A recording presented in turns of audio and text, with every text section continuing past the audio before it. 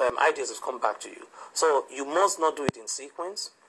The questions are almost always in order of difficulty, starting from the least difficult to the most difficult, and the examiner is not there to trip you. So don't come with a... I talked about the mindset of the examiner in the Secret of Exam Success video, and explained what the examiner is looking for. Not necessarily the answer is you marking up the marking scheme with the desired answers. There are specific keywords you need to use if you're defining, explaining, describing items like that. So you follow the pattern of the question, and you see how the questions are asked, and then you go back and revise. That means go over your notes, not textbook, because textbook right now is a real waste of time. Not textbooks, but let's look at the more challenging subjects that the students, struggle with statistically, especially mathematics and sciences.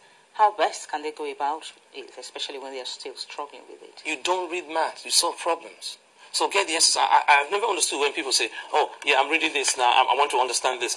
In the case of math, nobody is going to ask you define ratios or explain percentages. No, they're going to give you, we have 2 boys that went up the hill and we have 5 girls. What is the ratio of boys to girls that went up the hill?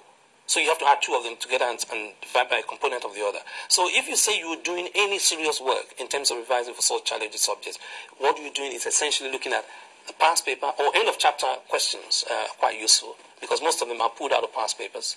So you look at end of chapter question and answer it. Don't answer it mentally. Write down your answer, and when you finish writing down your answer, give that paper to your friend, your peers, or your colleague, or your parent.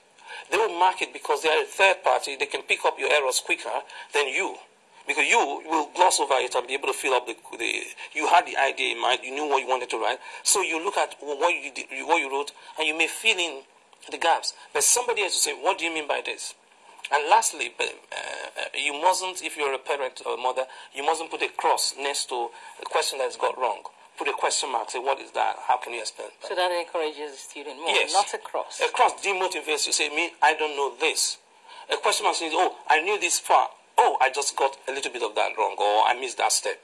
So it encourages people. You need to be very positive. You need to say something good, lovely, comely, whatever is a good report. That's what you should be thinking of. Don't damage any confidence right now. Don't damage any confidence right now. That's it about exams and GCSE for those taking exams. Thank you so much, Dr. Chris. It's wonderful to have you, and we look forward to having you again. Pleasure. Thanks for having me. Viewers, remember it is Brunch Education Talk. We are looking at topical issues on education throughout the country.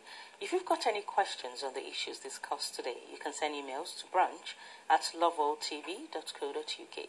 In the meantime, enjoy the rest of our programs on Love World TV, Sky Channel 588.